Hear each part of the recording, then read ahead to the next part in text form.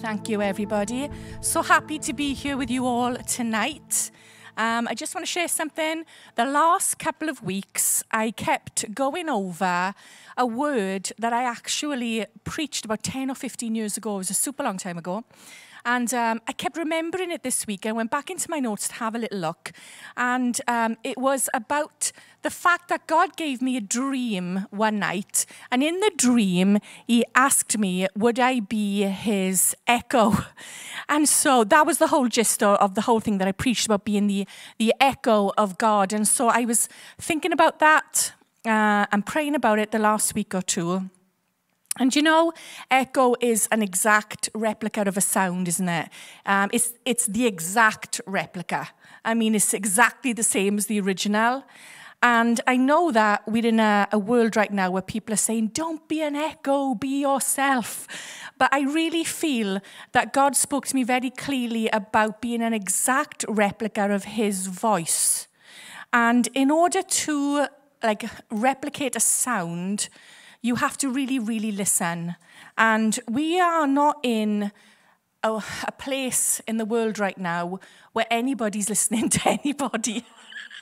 And so, in order to really hear the voice of the Lord, you really have to shut all the other voices out. And whenever I talk about listening to the Lord, I think about a time when I was in a conference years ago, and this was a long time ago, and I was on the worship team, and I was one of the singers there, and there were a big bunch of us, and this guy was trying to teach us a song really, really fast. And he said, we've got 20 minutes to the meeting, so just listen to me, listen. And he started to sing the song, and the minute he was like 2 bars in, right, 2 bars in, and all the singers start going, and they all start humming. So he goes, shh, stop singing, listen. And then he sings again. And it was just a disaster because the singers couldn't help themselves but sing because they're singers. And if you know anything about music, within the first couple of bars, you can catch the key, and you can pick a note anywhere in that key, and it usually will harmonize with the melody, which is why people who know music or who are singers can sing along to a song they've never heard before. They can hum along to it because they can anticipate where it's going next. And that's what was happening. And he kept trying to shut us all down. And he kept going, stop singing, be quiet. And so it would get quieter until in the end he was like, it was like this tiny little humming. People couldn't help themselves. The point he was trying to make was this. I know you can find a harmony note here, but what I don't want tonight is a bunch of harmonies, because if we get a bunch of harmonies on the stage, no one can hear the melody. We need a melody. And right now in society, we need the strong melody of the Lord. We need that tune. Right, which means we have to listen, because sometimes we can think we are in tune with the Lord and catch a harmonic note when in fact we are actually singing out of key, but we are telling ourselves we sound awesome. And so in order to really listen to God, you really do have to turn off your own opinion, your own thoughts. And we've talked a lot this year about humility, being in a place of humility, and really listening to the voice of the Lord. And so while I was just contemplating this and thinking about it, I just felt God speak to me about a scripture actually from Jeremiah 31, which I'll read in a minute. And I thought, when we are listening to the voice of God, right, he's not a dictator or a taskmaster. We always have choice. Well, people say we have choice, but do we really? Because he said in the Old Testament, I set before you life and death, choose life. So you've got a choice, but here's your choice, choose life. And so we all have a choice, and he's telling us what to choose. And so when we are walking with him and in a place of just loving him, serving him, it's not from a dictator, taskmaster point of view. His point of view is from relationship and from really, really loving us. And I just want to come to this place a minute while we're talking about being an authentic echo of the voice of the Lord. I want to make sure we understand this from a place of relationship and not from a task or something that we feel we have to do, but it's from a place of relationship. And, you know, when you sometimes are praying or sitting with the Lord, you're worshiping him, you can pour your heart out to the Lord. You can tell him everything about everything that's going on. One of the things I said to the Lord years ago was, please let me have the right to be wrong in your presence, because if I feel I can be wrong, it means I can pour out everything, and then I will take your correction and repent from the wrongness and do the right thing. But that's what relationship is, you see. And God is not condemning. He's not a condemning God. He's a convicting God, but he's not a condemning God.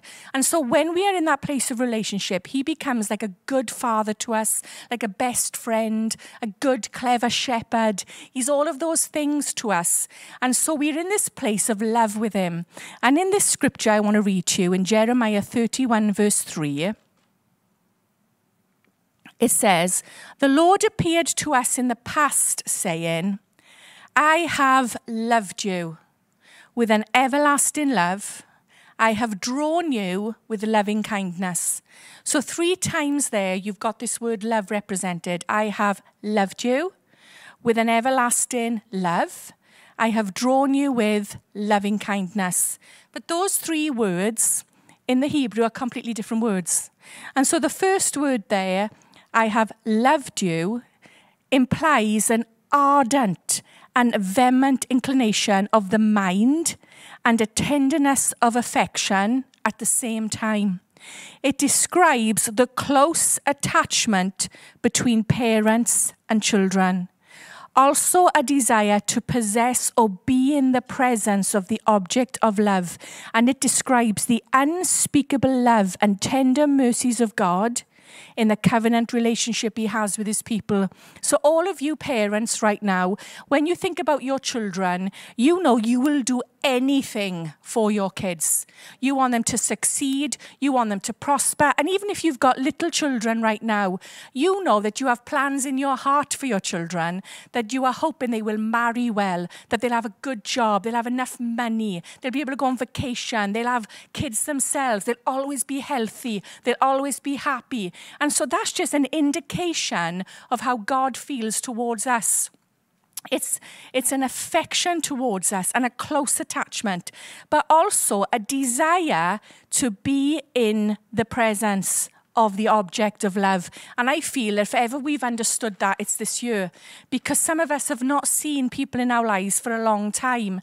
I was trying to remember actually this week, when was the last time I saw my father, and it was sometime way back in 2019. I can't even quite pin it down, but it's a long time.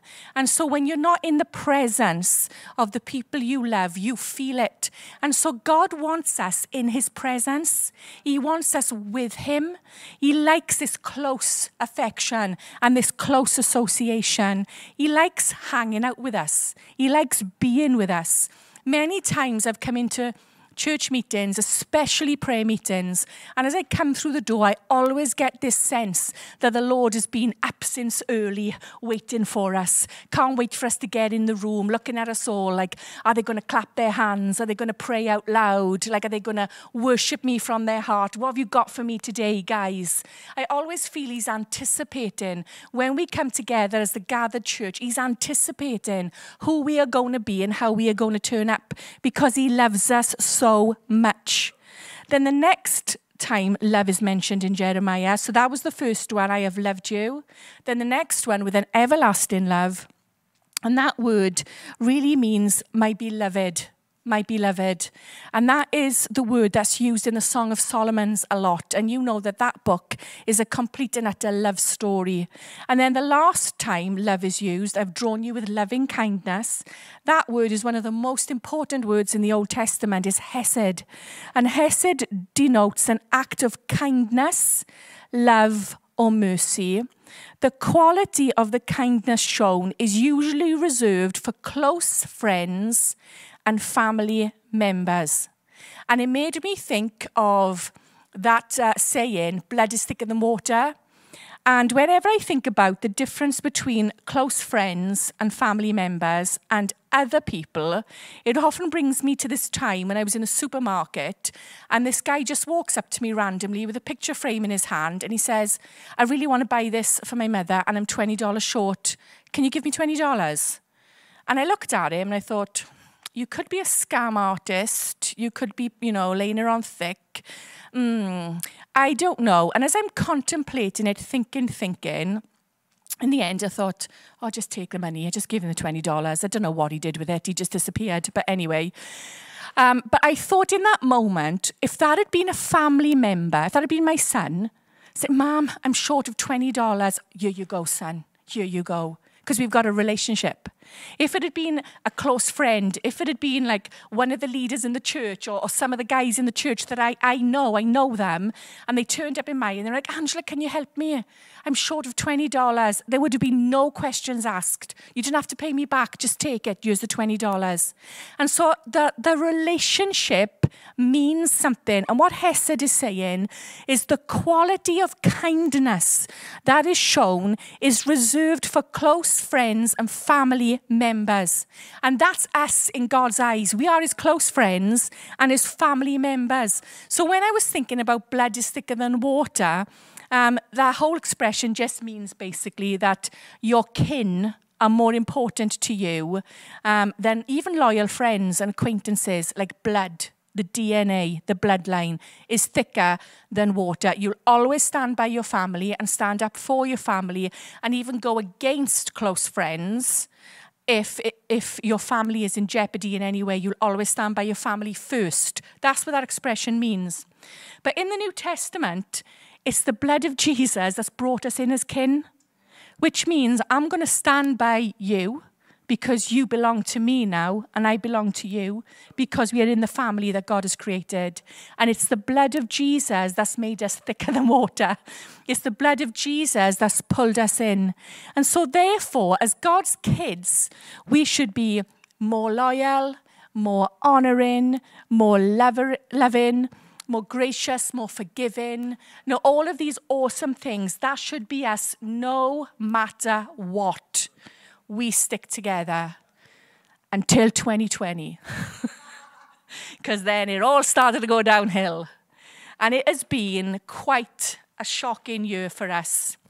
For many of us. Many of us have gone through personal stuff, personal hardships. I've got to be honest with you, I've talked to many people who have found this past year to be a blessing. They've had wonderful things happen this past year and they've got amazing testimonies to share about the goodness of God. But for a lot of people, it's been very, very trying. And so I just want to address this a minute. Now, remember, this is in the backdrop of being an authentic echo for God, and that comes from a place of relationship where we are deeply, deeply loved. But on December the 13th, right, it was just a few weeks ago, in 2020, December the 13th, I was sitting at home with one of my daughter-in-laws, and she asked me a question. And she said, what's God saying to the church for 2021? And I fobbed her off with that, I'll pray about that. But what actually happened was God spoke to me straight away into my heart and I knew I needed a minute to process it because he said to me, before you get the word for 2021, you better get the word for 2020. So I was like, but it's December the 13th. You know, we're right at the end. We've got like 2 weeks left. But God spoke to me really clearly, what's the word for 2020? Because you see, sometimes context, well, not sometimes, always, we need context. We need to know, where have we been? Where are we? Where are we going? And so I said to the Lord, well, what is the word then for 2020? And God said to me, distinction. But not distinction as in, here's a good grade. Distinction as in, a difference or a contrast between similar things or people, where all of a sudden things become distinctive. And so the people that you are standing next to, the people around you, suddenly distinction comes into place and things are starting to be seen clearly. Another meaning for that is set apart often by excellence. And so when I think back to the beginning of 2020, and we had a lot of people out on social media, prophets and church leaders saying 2020 is the year of clarity, it's the year of clear vision. I actually think they were right, because clarity has come this past year for a lot of us. Who's in and who's out, for a start? Who's with the Lord? Who is not? Who loves him, worships him, puts him above all else. I know there's that song that we sing in, and it says, I exalt thee. There will be no one besides you. You know, and some of those old songs that we sing, like we are saying, God, you're there, you're up there. Nothing else is coming in front of you. But this year, I feel for some people, and some of those people have stood next to me in church singing these songs, but I feel like as if so much stuff has come that the relationship has got tested between them and the Lord. That whole thing I read from Jeremiah, there's been a testing on that hesed. And then all of a sudden, this that they believe in the Lord starts to like almost go like the sunset and disappear out of their sky. And all of a sudden, here are, issues. These issues are the most important issues. This is what I'm living for. This is what I'm campaigning for. And I feel like as if any time that happens, anything that replaces the Lord, it doesn't mean you can't have a cause and can't believe in things. Of course, that's not what I'm saying. But anytime it replaces the Lord, becomes more important than the Lord, is your focus. You have to bring him back up into the center of your sky. He has to be there. And so this thing about clarity, for me, this past year has been incredible. And I just want to take a minute, because I feel as we are closing out 2020, I just feel that an awful lot of people have really had to battle with discouragement, especially a lot of leaders. And Kerry Newhoff put out a statistic just recently, and he asked a question, and he said, how many of you have had an increase in your critics this year than you normally would? And 76% said yes. And a lot of those people were people who lead churches.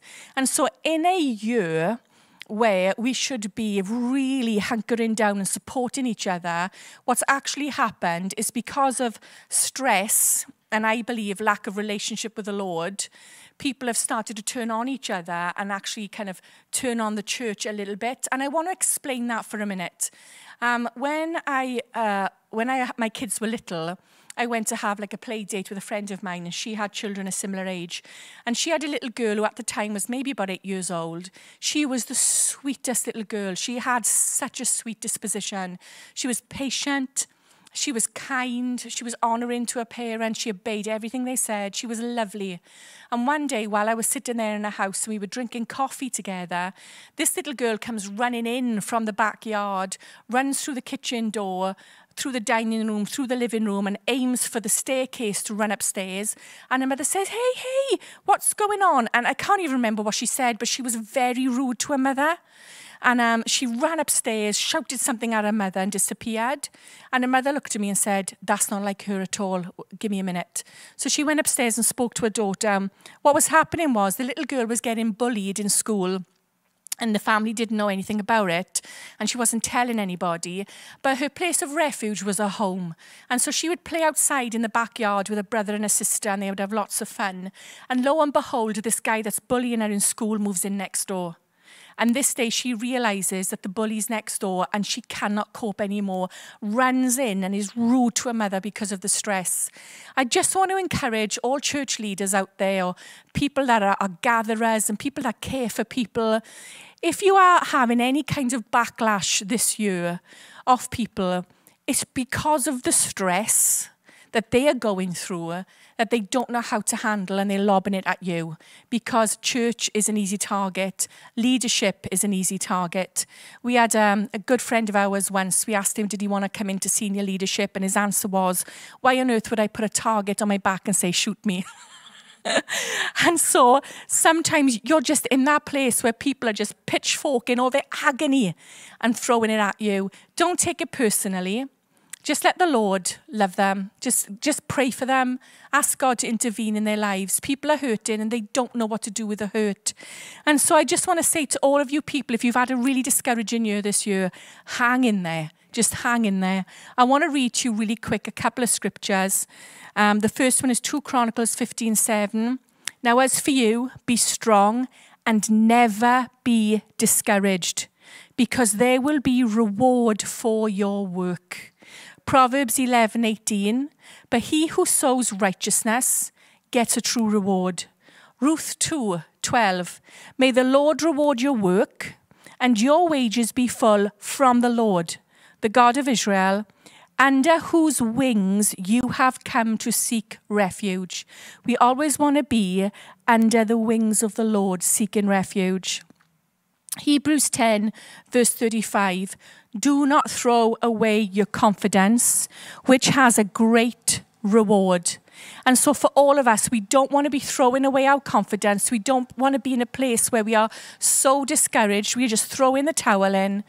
I'm just saying to you, if you've had the worst year of your life this year, hang in there and let God turn it around for you for this year, because this past year has been a year where God has just really caused distinction to come, where all of us are starting to be very clear about what we think, what we believe, who we are following.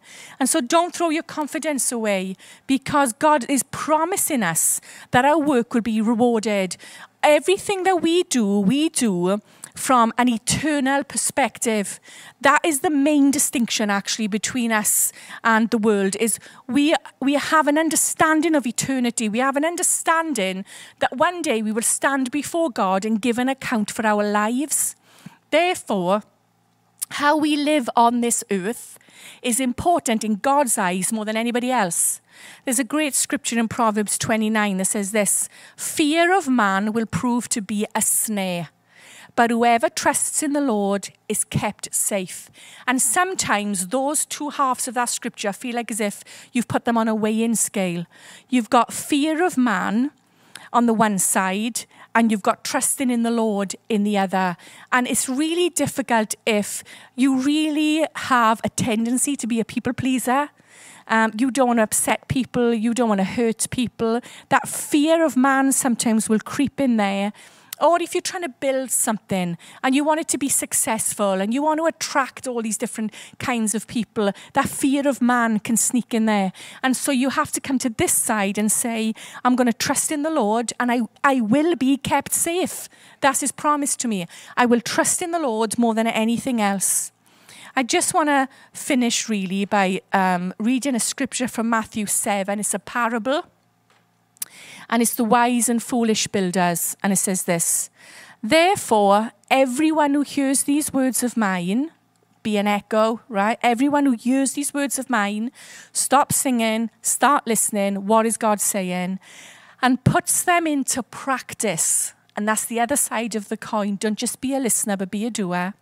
Is like a wise man who built his house on the rock.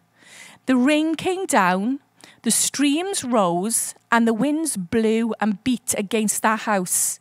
Yet it did not fall, because it had its foundation on the rock. But everyone who hears these words of mine and does not put them into practice is like a foolish man who built his house on sand. The rain came down, the streams rose, and the winds blew and beat against that house, and it fell with a great crash. And so we have to know that by being born again and fully serving the Lord, we have built our lives on the rock that is Jesus Christ. We are firm, we are secure, and we have built on the rock. And so all of this I'm saying to you tonight is because I went back to the Lord and said, so what is the word then for 2021?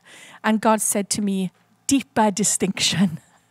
So everything that's happened this year, I feel, is almost a precursor for this coming year, where God is able to almost like put his hands through his body, put his hands through the church, put his hands through the earth, through the world, through all people everywhere, and ask himself, where do you stand before me? Where do you stand before me? Where do you stand before me? And this coming year, a deeper distinction is going to come. And I honestly believe that God has called us to be the light in the world, to be the salt of the earth. But we've got to know we are built on the rock. We listen closely to his voice. And we're not an echo of society. We're not an echo of anything going around us. We're an echo of Jesus Christ and his words, because he is the life. Don't throw away your confidence. You will be greatly rewarded. And just as I'm closing out here, I just want to say a couple of things. Just as I was praying today, I want to say to all of you prayer warriors and intercessors, some of you are hiding, some of you got lazy, some of you are scared of the call. You're up. It's your season, it's your time. Prayer warriors and intercessors, you need to come out of the trenches. You need to start crawling across no man's land and taking ground. I also felt the Lord say this to me. There's a bunch of people in his church across the earth who he calls the quiet ones. They don't say too much, but they've got a lot of depth in them. They do have something to say, but they never push themselves forward. It's time for the quiet ones to arise.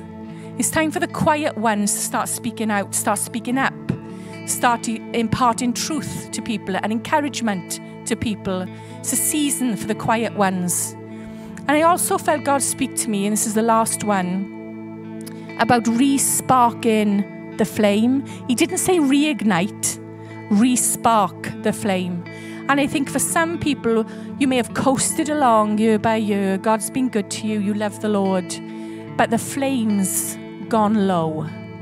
And the way you re-spark a flame or spark a flame, two ways. One is friction, which isn't necessarily a bad thing. It just means movement. One is friction, and one is through a magnifying glass.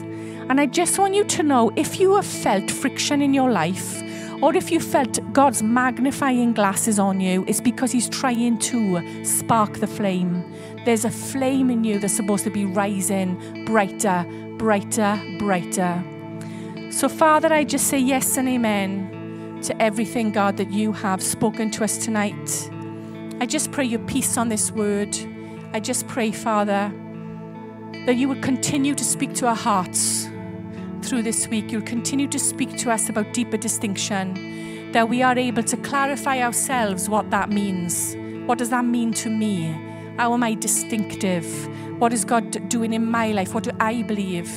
And Father, I just pray for this coming year, wherever there is disunity, you will bring unity. God, wherever there's discouragement, you will bring courage and encouragement. And Father, we just say thank you for being an awesome God. We love you, Lord. Amen.